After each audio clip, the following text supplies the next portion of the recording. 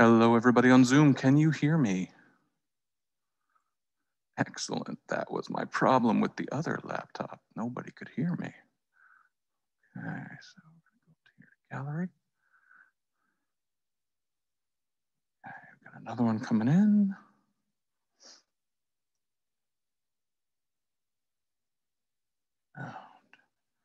Input, yes, that is working. Excellent. Okay, next. I need to get our video ready.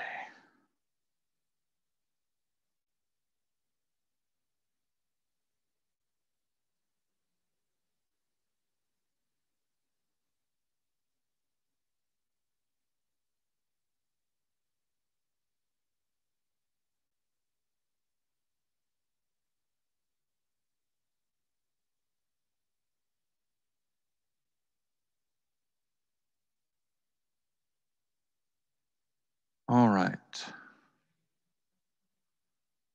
Oh, brother, come on.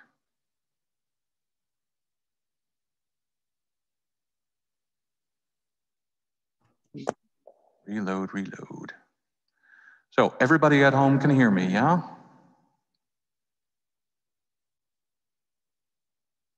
Somebody say yes, because I'm actually looking at something else, not watching you nodding. Yes. Excellent, thank you for that. Yes. Okay, back to the search.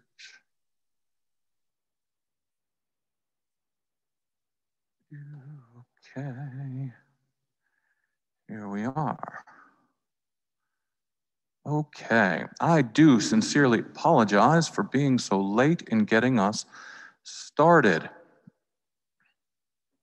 I forgot, so the last two sessions that we've been doing this with my Frankenstein Zoom and in-person setup here, I have been using my, my MacBook Air, and this morning I forgot to bring it because it's not my standard work computer. I use a Windows machine for work in general, and I thought, not gonna make a big difference, right? Yeah, it made a big difference because the one cable, I have this one cable here that plugs into the laptop that goes to the microphone over there so that the folks at home can actually hear me properly without a whole lot of crazy echo, right? See, that just feeds that way the microphone sits just in front of the speaker so that when I speak through the speaker, it sends the sound right into the laptop so they can hear me without a lot of craziness. Yeah, this cable didn't work with my PC. So I had to run home and get my MacBook. So thank you all for your patience. Thank you all for your patience at home waiting for me to start up the Zoom late. I appreciate it. Since this is our third time, I will keep the announcements to a minimum and we can dive right into the search. I do have one quick announcement. Before we begin, I would like to introduce Isabel Vallis. Isabel, who is here in person, and I'll just turn this around. There she is. Isabel is a confirmation catechist colleague of mine who's been my right hand in confirmation for some years. She's back in the process now. She'll be joining us here in person. And the reason I wanted to introduce her is so that A, you'll probably hear her during the conversation time, and B, the next thing that we are doing, now that we've gotten most people's paperwork turned in and we're got going on the search here so that that's kind of familiar and we know how to do that. The next element to confirmation preparation that I would like to add is to begin a series of confirmation interviews, or maybe better language would be a confirmation conversations, in which either myself or Isabel will have a one-on-one conversation with each candidate for confirmation. That way we get to begin to get to know you individually, not just through the summaries that you write, but also through direct conversation, which we haven't had a chance to do given the format challenges of this year so far. That's probably going to start either late March or early April. Izzy and I are just gonna put the finishing touches on organizing the logistics of that, and it will be either through teleconference, we can Zoom, we can do other kinds of teleconferencing, or it will be in person with masks and physical distance, either here at the church, probably in a meeting room across the parking lot. So that's coming. That's like a coming attraction. And I thank Izzy for joining me again in the process and for being here today. With that in mind, then let's jump right into the search, episode 3. Why a God? That is, if I can find the proper screen. I think, is it this one? No, it's not that one. Where is it?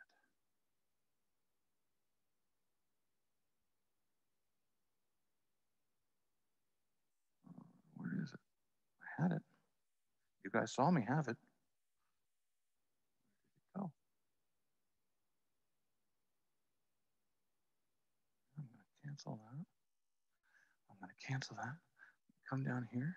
Ah, it was minimized. That's why I couldn't share to it. I bet. Yep, there it is. There we go. Here we go.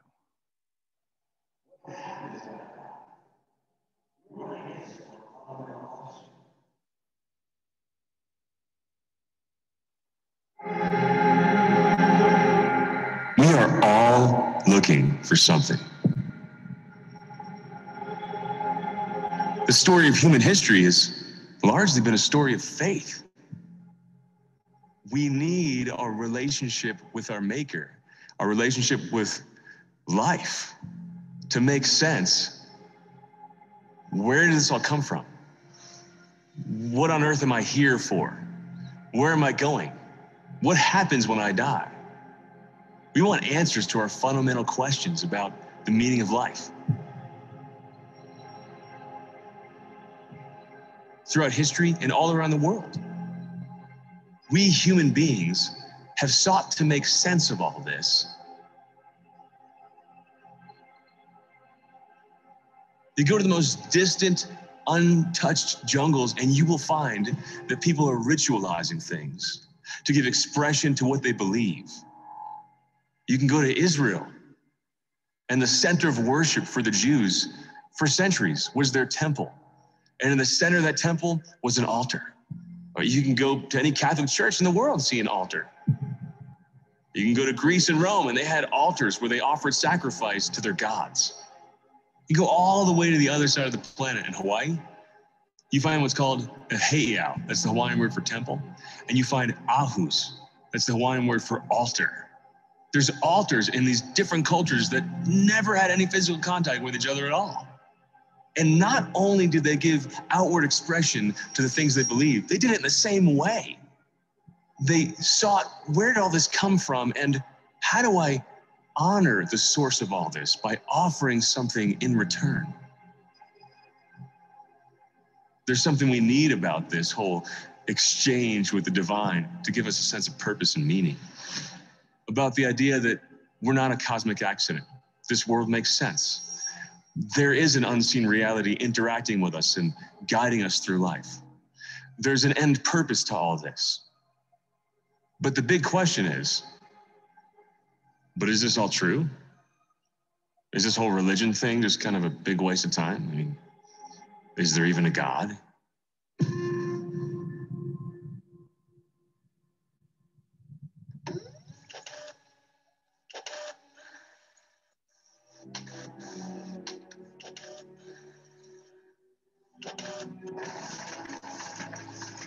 Despite the fact that human beings have been religious throughout history, there's this growing notion today that God's no longer necessary.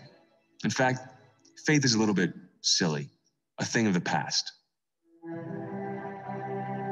One of the deepest questions we can be asked, or we can ask ourselves, is it reasonable to believe in God? There was a famous atheist Russian cosmonaut who got into outer space, and he looked around and he said, there's no God anywhere. You know, modern atheists mock our idea of God as saying, yeah, whatever. I believe in a flying spaghetti monster. No self-respecting Christian believes that God is this mythological creature flying around in space. That's just not what we mean when we say the word God. I think that sometimes people reject God because they have a false understanding of who God is. Even religious people, in the back of their mind somewhere, they think of God as this old man in the sky, like that guy in the pink bedsheet on the roof of the Sistine Chapel. Or on the other extreme, people kind of have this idea of God as a nebulous force, but isn't really personal or specific. So then who is this God that we're looking for?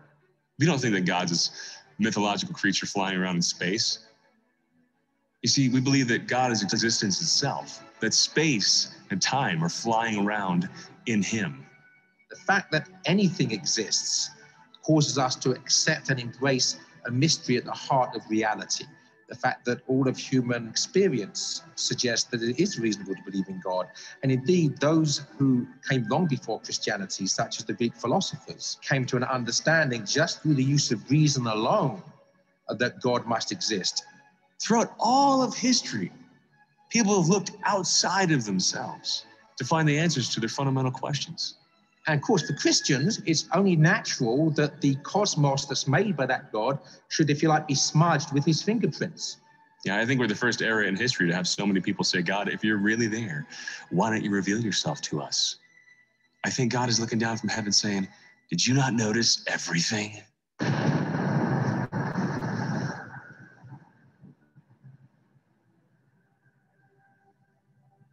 As St. Augustine said, question the beauty of the earth. Question the beauty of the sea. Question the beauty of the air. Question the beauty of the sky. Question the serried ranks of the stars. Question the sun, making the day glorious with its bright beams. Question the moon, tempering the darkness of the following night with its shining rays. Question the animals that move in the waters, that amble about on dry land, that fly in the air, their souls hidden, their bodies evident. Question all these things. They all answer you. Here we are. Look, we're beautiful. Their beauty is their confession. Who made these beautiful, changeable things, if not one who is beautiful and unchangeable?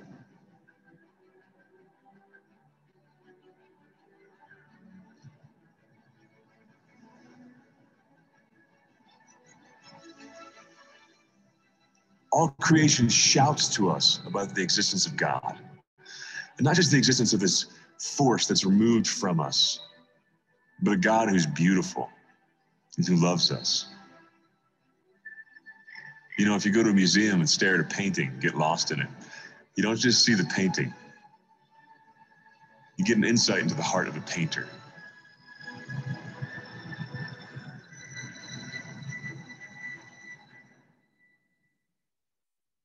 I think most of us want to believe in God. We want there to be more to life. We want there to be a meaning to it all. We want there to be an afterlife. You know, we have this built into us that we want answers to those fundamental questions, but more and more people are holding back from that hope. They stop asking those questions because, you know, maybe they think faith is foolish. People tend to view Christians today more and more as an anti-science, anti-intellectual group of people. What a myth that is.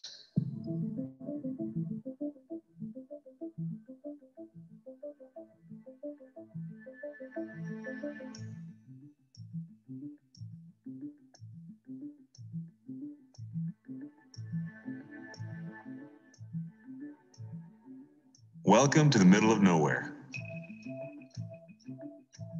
Here in the remote and beautiful mountains of the Arizona desert, you'll find something unexpected.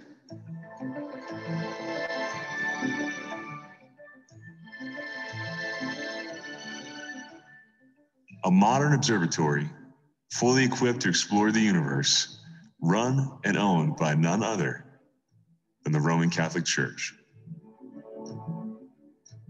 So the Vatican has its own astronomical observatory up on Mount Graham. This seems to surprise a lot of people. Often when people come to visit, the first thing they ask is, why on earth does the Vatican have an observatory? My somewhat mischievous reply is that it's because we can't afford a particle accelerator.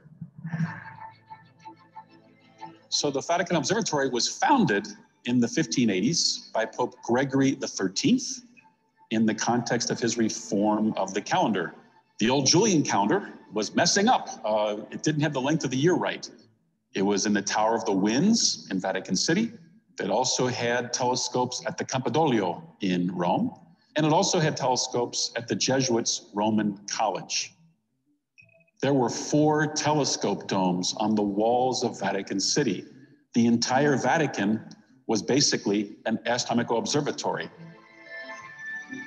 The Vatican Observatory moved to Castel Gandolfo in 1935, and right away, 2 telescopes were installed on top of the Pope's summer vacation home.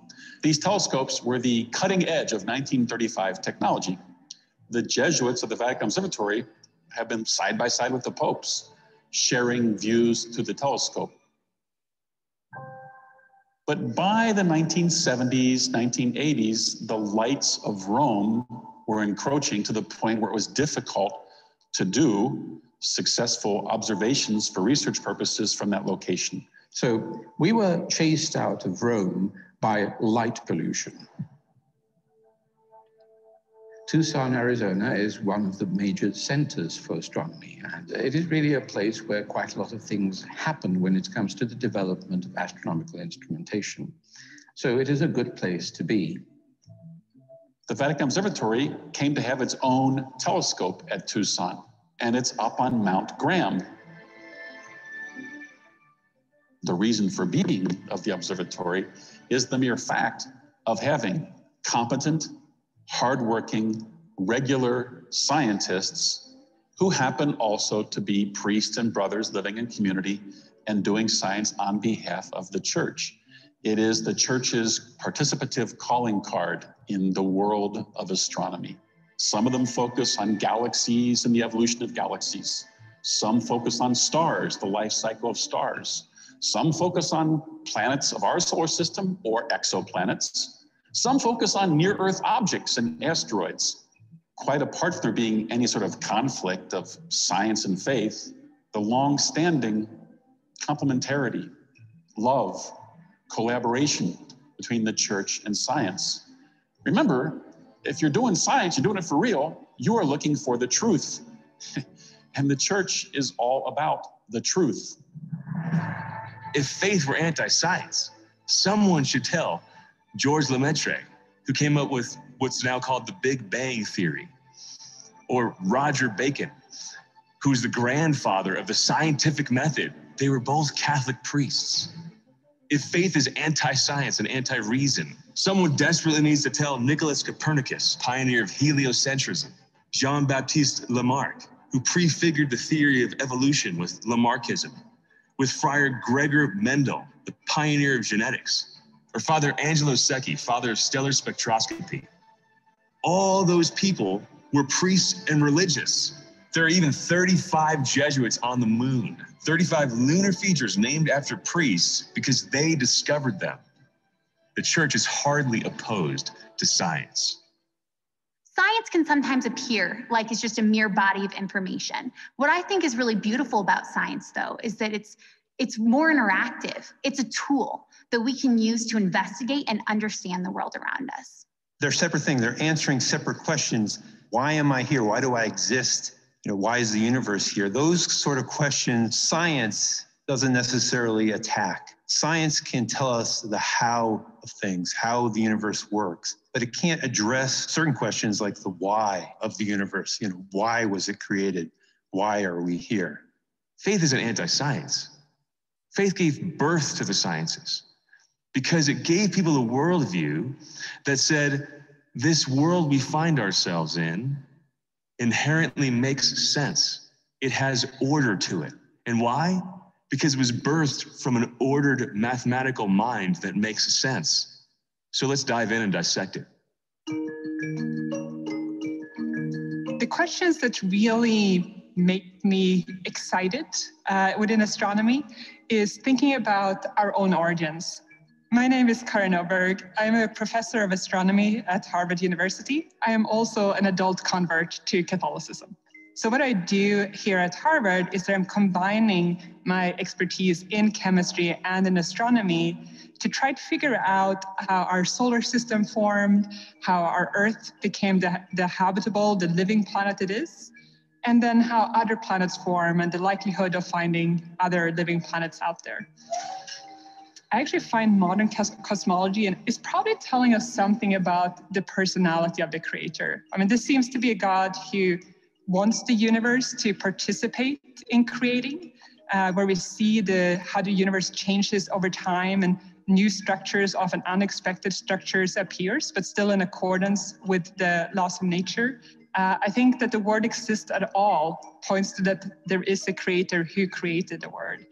I think the beauty of the cosmos points towards a creator that is beautiful and that values beauty. The intelligibility of the word points to an intelligent creator. You know, you can't even do science unless you start with the presupposition, with the faith, if you will, that the world itself is stable and reasonable and orderly. Science can't prove that the world is going to be the way tomorrow that it is today. Science can't prove that we can make sense of reality. Science has to presuppose that. In the Christian view, at least, the ground of the order and intelligibility of the world is God. So that's the answer to the limit question, if you will. Why is there something rather than nothing? And why is that something orderly rather than chaotic? Science does a great job of unpacking and exploring that order. But science can't explain why science can do that. You know, the more we learn about the universe, the more it shouts to us about the existence of God. If you see a bunch of dominoes tumbling over, you know it had to start somewhere. You know, our belief in God starts at the beginning. But let me take you back. Let's go back before the start of recorded history. Let's go even further back, 4.6 billion years ago, to when the sun was created. Actually, let's go even further back. Okay, keep going, 13.7 billion years. And that brings us here, where there's nothing. I don't just mean no stars. I mean no time, no space, nothing. Everything is an effect of some cause. As a matter of fact, the whole of the universe is simply a series of cause and effect relationships. Our parents are the cause of ourselves, for example. But that's true in everything in material experience. But we ought to know that the universe itself is a giant effect. It is itself something which has been caused. What cause would be sufficient to cause all other causes and effects? That cause, which is superior to all causes, and so also all effects, is what we call God. Question that often comes up is, which is true, the Big Bang or biblical creation? You have one origin story in the Bible. It's actually spelled out very clearly, like Genesis seems to have a very clear story to it. And then you have a separate origin story using the scientific method that is telling us that things happen gradually over incredible long periods of time. So you seem to have two accounts. They're saying different things. They can't both be true, can they? For me, it's not an either or. The Big Bang is a scientific theory which tells a causal story about how the universe moved from an earlier state to a later state. That's what science does. That's not what Christian creation is trying to do. The Christian creation story is about how reality itself came to be, how the causal laws came to be.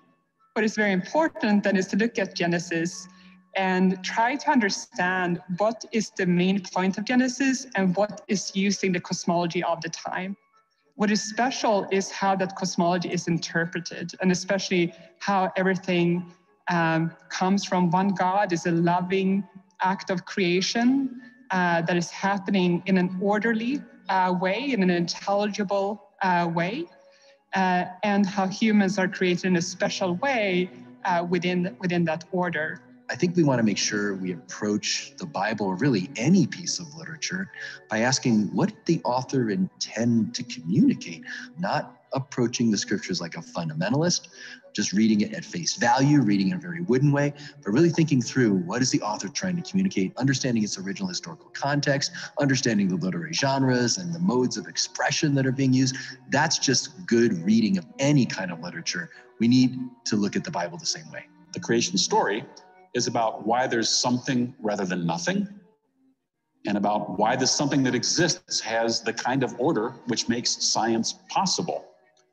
Once that all exists, scientists can investigate away and come up with a Big Bang theory. Amen. That's searching for the truth, and that's searching for God. That's pointing to God. But it's different from the biblical story of creation, which is pointing to God who creates something out of nothing and who gives order to that something.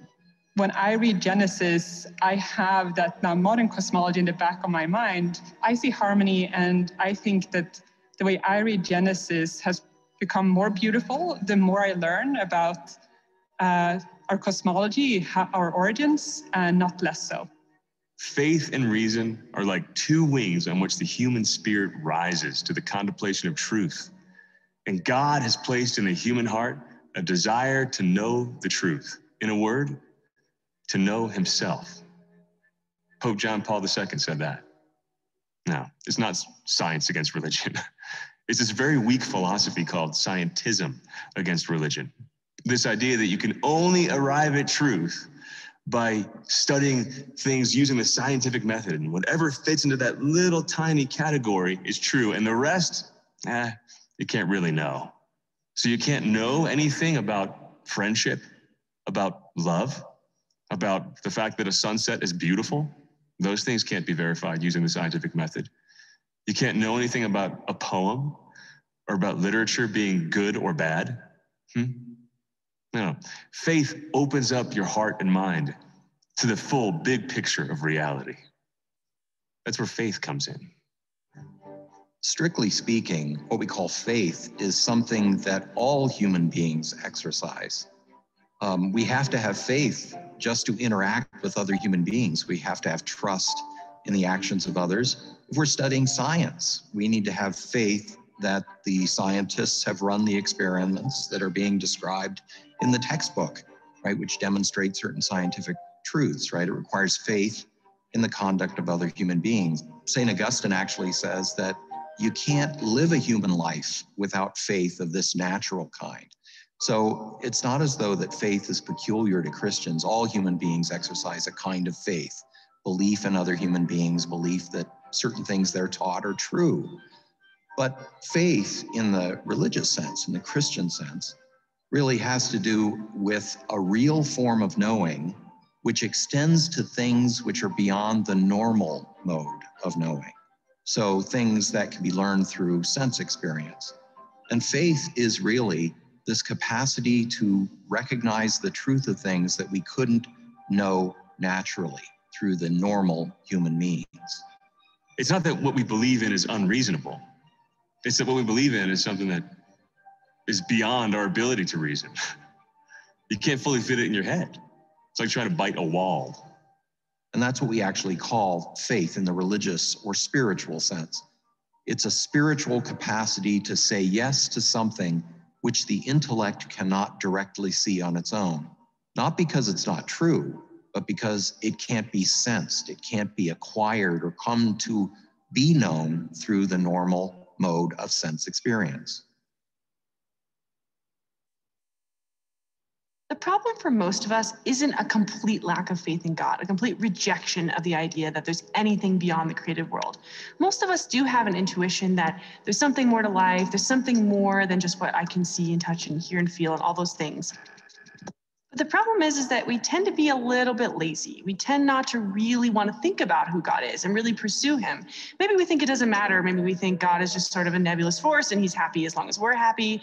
Or maybe we think of God as a kind of therapist who's just there when I need his help, and then otherwise he's just doing his own thing in heaven.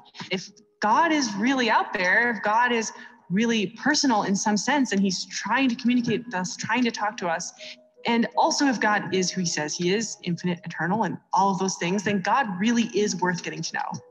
So then, who is this God that we're looking for? If we've rejected the notion that God is just an old dude in the sky, that he's some kind of magical person floating up in the clouds, if we reject that idea, we're confronted with the true God.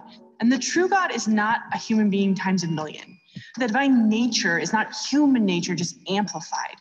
The true God is all-powerful, which isn't really powerful. The true God is all-knowing. That doesn't just mean knowing lots and lots and lots. And this God is worth searching for. This God is worth knowing. This God can be a little terrifying. It's a little scary to start pursuing someone who isn't old, who doesn't even exist in time, who isn't big because he transcends space and created space. That's the kind of God that we're searching for. That's the kind of God that we want to know more about, because that's actually a confrontation with the meaning of life and the meaning of who we are and the meaning of the universe. So faith is a choice. It's a reasonable choice. But let me go a step further here. If you want a meaningful life, if you want joy and peace and happiness and a sense of purpose, it's also a necessary choice. I mean, a lot of people think that religion is totally irrelevant, that we don't even need to ask these fundamental questions about the meaning of life or about God to live with any sense of purpose or peace or happiness. Think about this. I mean, if there's nothing outside of us that created us or nothing toward which we are ordered as human beings, then when it comes to questions of good or bad or right or wrong or evil, it's just a matter of opinions. Let's go a step further. Can we even talk about good and evil, right or wrong, if there's no maker? What is goodness? What is moral goodness if there's no maker? You know, something is good for something else if it helps it fulfill its purpose. Gasoline is good for your car because your car has a created purpose. The only reason there is good and bad at the end of the day is because we have a created purpose, because we have a creator. So listen, if you don't have faith, I want to leave you with this challenge. Ask God to show you. Ask him to show you if he exists or not. If you have just a little tiny flicker of faith but want a lot more, ask him to give you more. You have absolutely nothing to lose and potentially everything to gain. So all our searching as a human race ultimately leads us back to our source, to the big God question. Look, if you want real meaning, real purpose, a firm sense of happiness, you know, faith, you can't just see it as something reasonable. It's essential, because only that fundamental belief that your existence in the cosmos is not the result of a cosmic accident, only that belief that you're more than a random collection of molecules destined for nothingness, only that belief that there's something more waiting for you after your death, only that can give you a sense of purpose that you need to have the happiness that you've always been looking for. You know, a lot of people don't even get to the table where they're coming together and asking these questions, because we've gotten so dang good at living constantly distracted lives. We're so good at forgetting our fundamental longing today. The search at the end of the day is the search for meaning, for happiness, the search for God. Because if there's no God, life's a cosmic accident. That's it. If there's no author, there's no story. You're part of a big show about nothing. We're made by God and for God. We're supposed to look for him to be the fulfillment of the deepest longings in our souls. And what if that God that you've always really been looking for, even if you've not named him, that God that the human race has always been looking for, through all our religious beliefs and practices throughout history, what if that God, what if he came looking for you?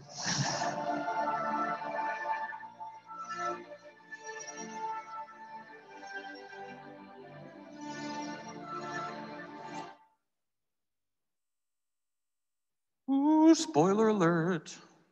That's what the next episode's going to be about. Okay. All right. All right, all right, all right. So before we get into pair conversation and doing your turn-ins, I just want to say one quick word about attendance so as to be clear. For those of you who are at home on Zoom, I'm going to remind you that if you're on Zoom, you also need to be on this webpage here. Come to CF Gatherings on standrewrcc.org/CF Gatherings so that you can click this link right here called Digital Turn-In. When you click that link, it opens up a Google form called Online Turn-In for Search Session 3 for February 21st. You need to fill in these and then click Submit. Clicking Submit on this form is what I use to determine your participation. Logging into the Zoom and participating in the Zoom by itself does not constitute participation. I don't have a log of who's on the Zoom, and I don't have an easy way to write down who was in the Zoom, and not everybody, we don't have time for everybody to say something on the Zoom. So this is my way of keeping track of who's doing what. All right. For those of you who come in person, if you miss one of these in-person sessions, you can always watch the video afterwards and then do the digital turn-in, and then you get to make up one of the byproducts of this weird year with this online version is that you actually can make up sessions that you miss. All right. So for those of you who maybe have come to all the Zooms but weren't turning in those digital turn-ins, please make sure that you do that, all right? Second, before we go to our pair conversation, does anybody have any questions that they want to ask about that video? Anything that I could clarify before we move into our pair conversations? Any immediate reactions or responses that you want to share? Feel free to unmute and just jump in, my Zoomers.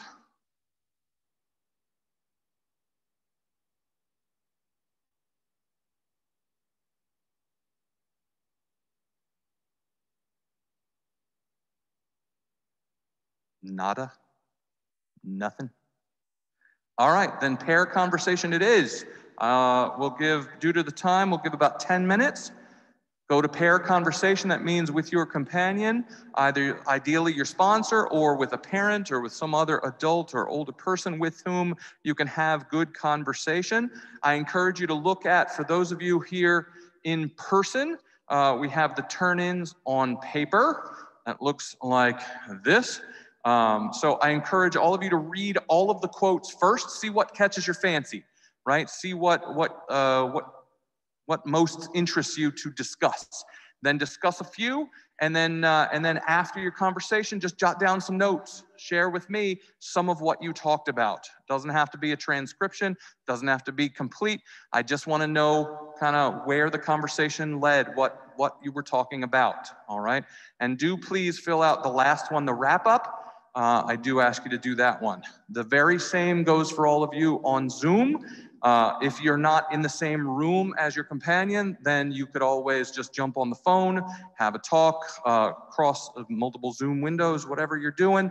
But have those conversations, fill in those digital Zooms on Google, and then click Submit. And we'll be back for some large group discussion and finish up in about 10 minutes.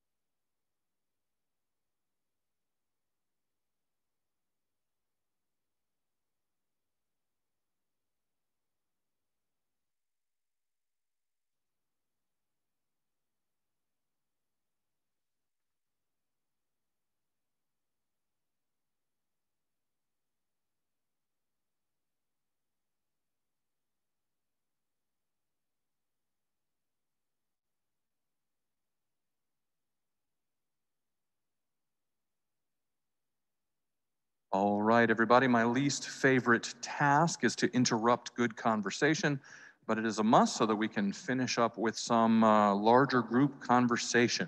So, which quotation caught your interest the most? Which one was most interesting to you? Which one did you spend the most time talking about? Which one, Christian? Mm-hmm.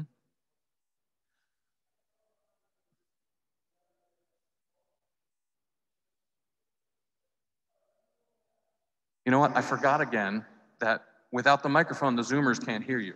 So I'm going to ask you to just once repeat yourself. Before, the truth about that the church really wants the truth, and that's true now. But in the past, the church was not like that. The church was totally against any kind of difference. Oh, the world is not flat. Witch, kill him. Oh, you know math? Kill that person. So, like I said, now it's true. Yeah, I guess they do coincide. But in the past, it was not like that. Well, I think that's an excellent point to bring up, not just about the past, but about the present too. Because if we think about Christianity as a broad family of religions, and not just Catholicism, and even within Catholicism, there are those who are uncomfortable with an evolution of understanding, with a changing of the way we understand things. And you're exactly right. It's that pull, that push and pull between that which is comfortable and familiar and that which is new and different. And I think that's just as true today as it is, because the church is a human institution. And as humans, we're imperfect. We get scared. We don't want to change. We don't want to grow. We don't want to learn sometimes, because it's just easier and more comfortable to stay with what we know. But I think that when that Jesuit priest, who the quote was that, science is searching for the truth and the church is in the truth business, I think that's the ideal. The ideal is that we do want to be open to all truth. We want to learn what is true and what is right. Okay, let's see.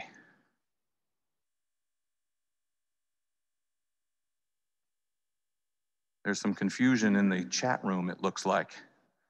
So in the turn-ins, whether the paper version, which there's a handout linked to on the webpage, or in the digital version in the Google form, what the turn-ins have been are selected quotations from the video. So for instance, I'll share the Google form. Where's my cursor? There's my cursor. So here's the Google form. You can see. First, read all the quotes below, then discuss your reactions. After discussing, share some thoughts. So discussion quote 1, discussion quote 2, discussion quote 3, discussion quote 4, and then a wrap up, one last question. So the idea is that you read these quotations from the video, and then with your partner, then you share discussion about these quotes. You respond. You react. You decide, do I agree with this? Do I not agree with this? Does this make sense? Does that make sense? What does it trip off in you? For Christian over there, it was the quotation about truth led to a reflection on the idea that, the church says it's in the truth business, but do we live up to that? And maybe not all the time. So that's a great response. Maria, in answer to your question, no, you don't have to respond to all the quotes. You'll notice that in the Google form, the little red asterisk refers to what is required. I do ask everybody to fill in the last question. What's one takeaway from the session? Otherwise, you get to decide. Names are required. Please put your names on the forms, people. Please, you guys, remember to write the names on the forms, people. But other than that, no, not every quote must be responded to. That's, I say, read them all, see what you respond to, what kicks off conversation, and then have some good conversation. Tyler, the link can be found off of our website. So if you go to standrewrcc.org/cfgatherings, standrewrcc.org/cfgatherings, and then you click on Digital Turn-In under today's date. Today is Sunday the 21st. You click on Digital Turn-In. That's where you get it. Then at the bottom of that form is the submit. That's how you get credit for being here. So if you've been here for previous Zooms and you did not do that, you need to go back and do them. They're all still there. If you just scroll down beneath the 21st, here's the 7th.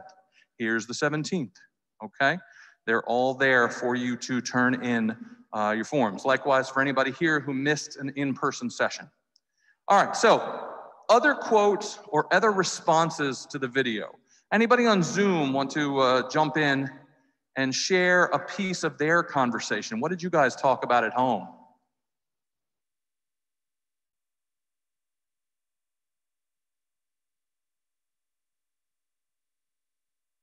Somebody unmute and share with us what you discussed.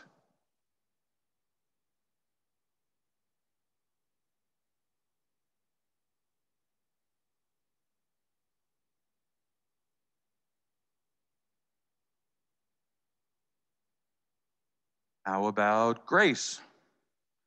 Were you able to have a conversation? What did you guys talk about most?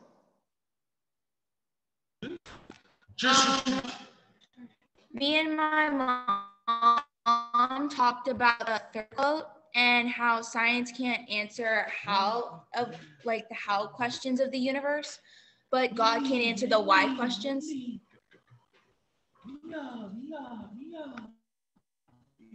I think you meant to say science can answer the how questions, but not the why questions. Is that what you meant?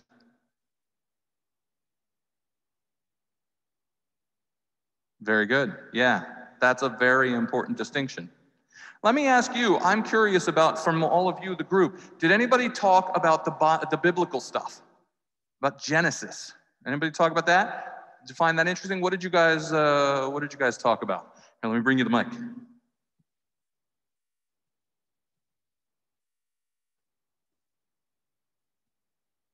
Yeah, we thought it was really interesting how, in school they teach you about evolution and the Big Bang Theory versus what's in Genesis. I think kids are made to feel like you have to believe one or the other.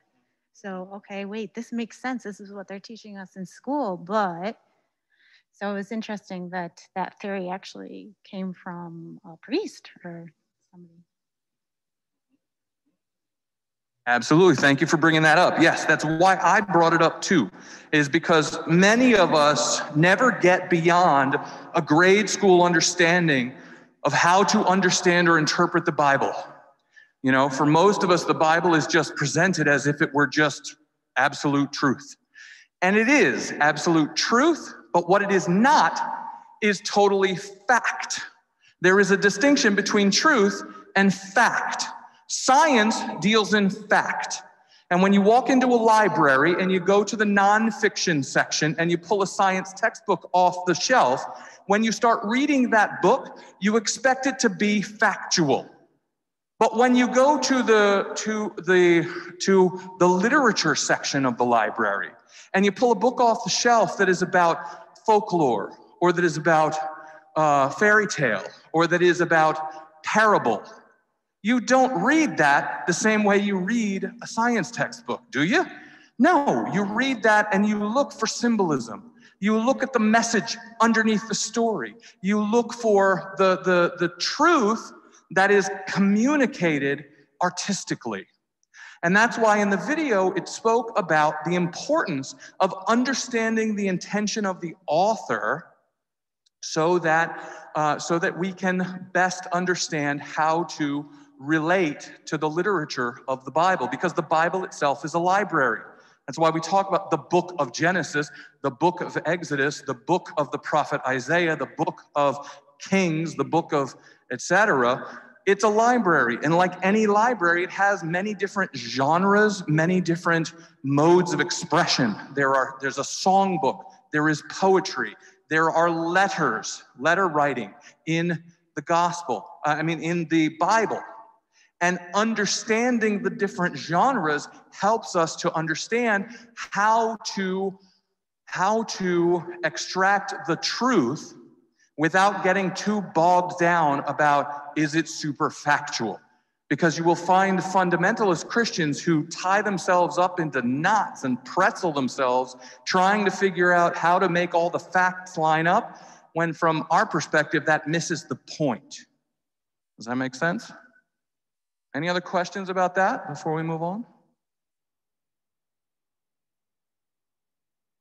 I'm getting a request in the Zoom to type in the URL for the...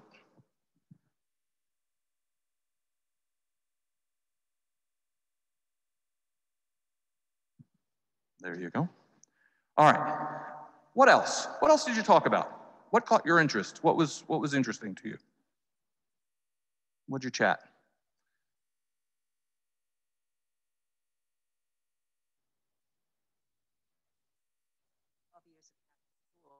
And have been active in the church all of these years, and I was astounded by the church's early interest in the sciences.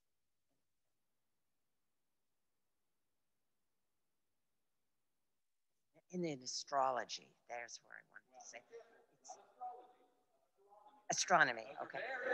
Yes, I'm sorry. Yes. Astronomy. I'm astounded by that. The study of it early. And what exists in Tucson, Arizona.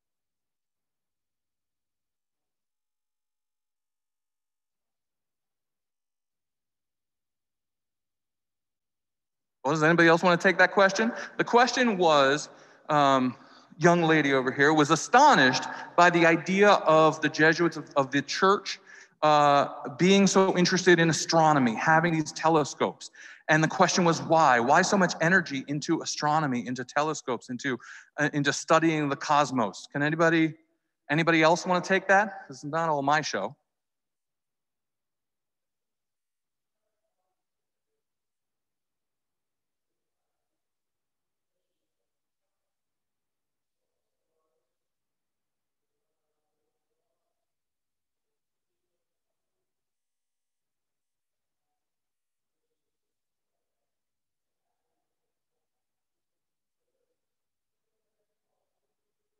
The connection between astronomy and the foundation of science, because science did, in many ways, the foundations of science are about looking up into the heavens. I mean, notice we call the sky the heavens, right? Absolutely, Izzy. I find it interesting as well as you read about the church. The church has always been the champion of education, always from the beginning. Whether it was through art, because people didn't read, they couldn't read, or it was through writing books that people could understand.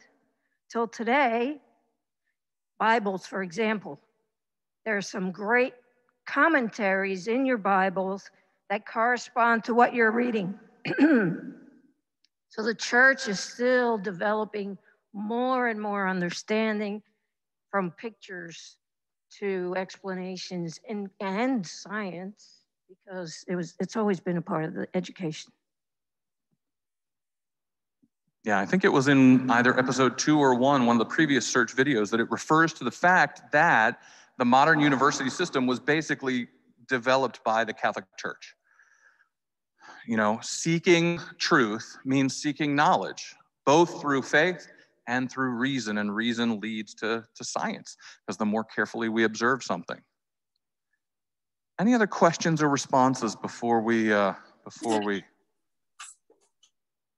wrap this up?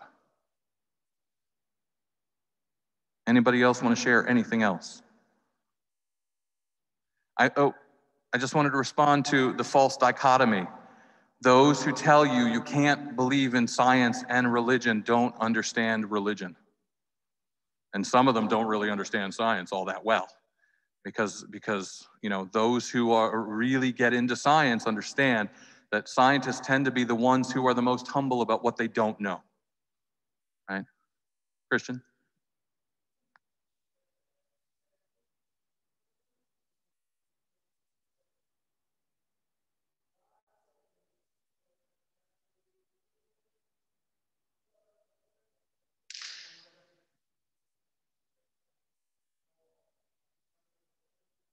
Yeah.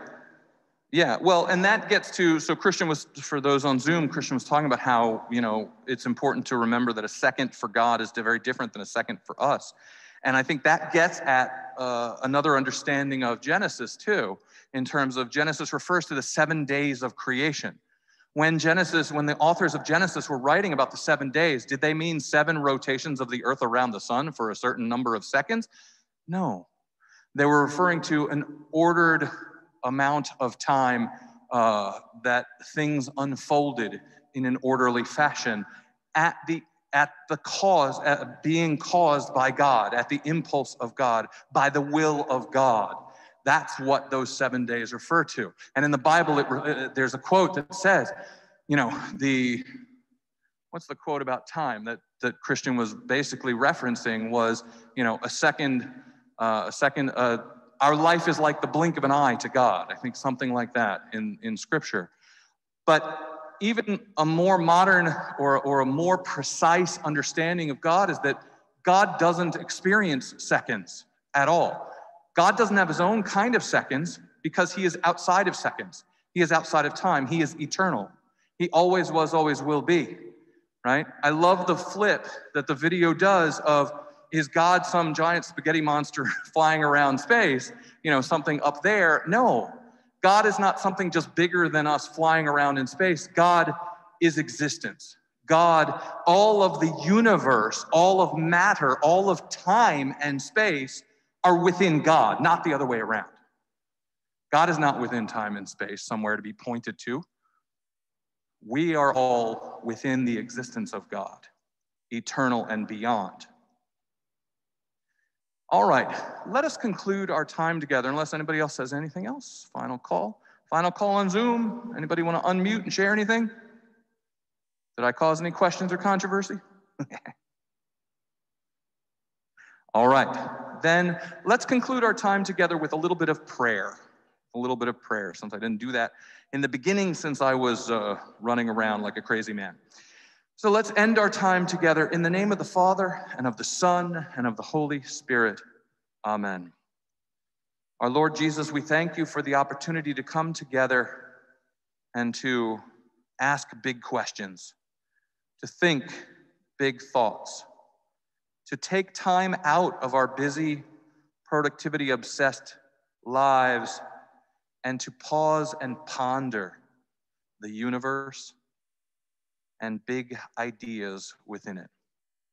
We thank you for providing us with the intellect and the reason and the communication skills to have deep conversation. We ask you to continue to open our hearts, to continue to ever learn more, to seek the truth that ultimately is you. Let us now pause for just a few moments of silence and be within the presence of existence, within the presence of love, within the presence of God.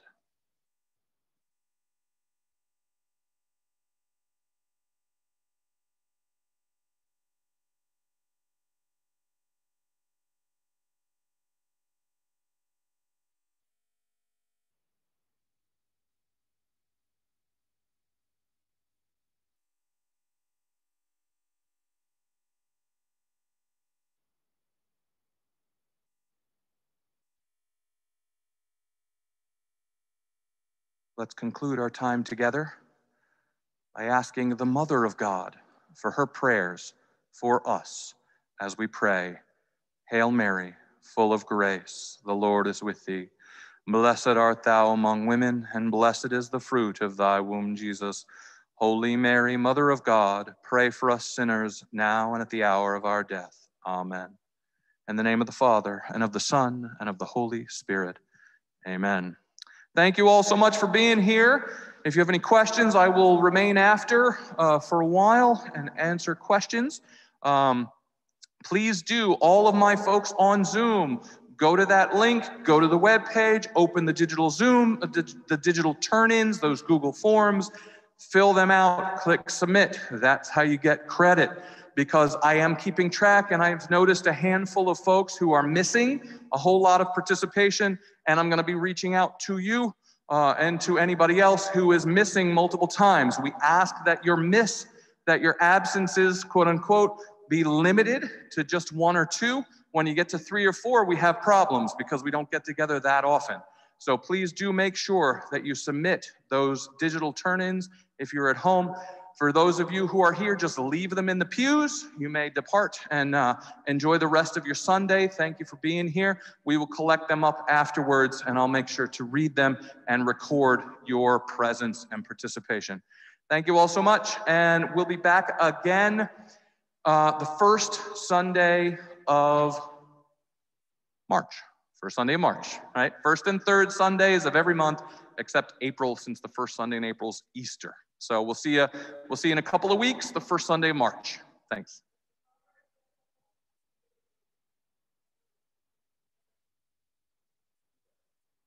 Bye.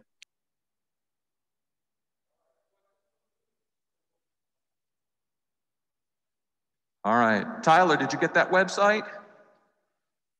Yeah, I did. I got it.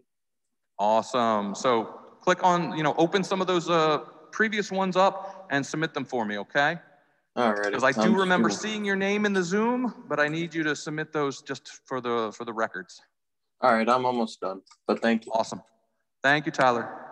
See you.